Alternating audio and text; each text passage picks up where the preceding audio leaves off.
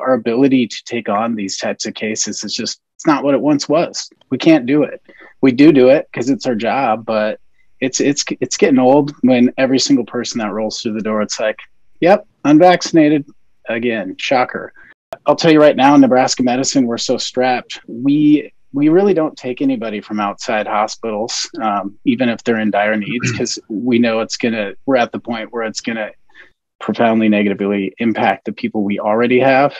And so it's making it really hard to take care of Nebraska for non-COVID patients too. This isn't just about COVID. It's just crushing our healthcare systems. With Nebraska Medicine's capacity being at its very max, and then not able to even accommodate further transfers, our transfer requests have gone up, and we are declining also now. We used to be we used to be able to handle and accept most patients from across the state, but we're also now starting to turn away numerous COVID patients, or for other medical reasons that are unrelated to COVID, because we just don't have the beds or the patient or the staff to take care of them. The other day, I was just looking at my, ICU census, and I was kind of amazed to see that 75% of the patients that I was seeing in the ICU, that were in my ICU, were COVID patients. And of those patients, 50% of them were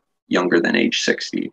Over the last couple months, I've been seeing more and more 30-year-olds, 40-year-olds, that are coming to the ICU severely ill with COVID-19.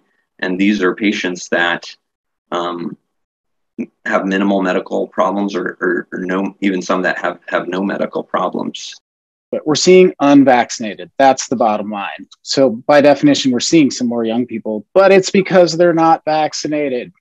I feel like if I say it one more time, maybe they'll all get vaccinated, but we all know that's not going to happen.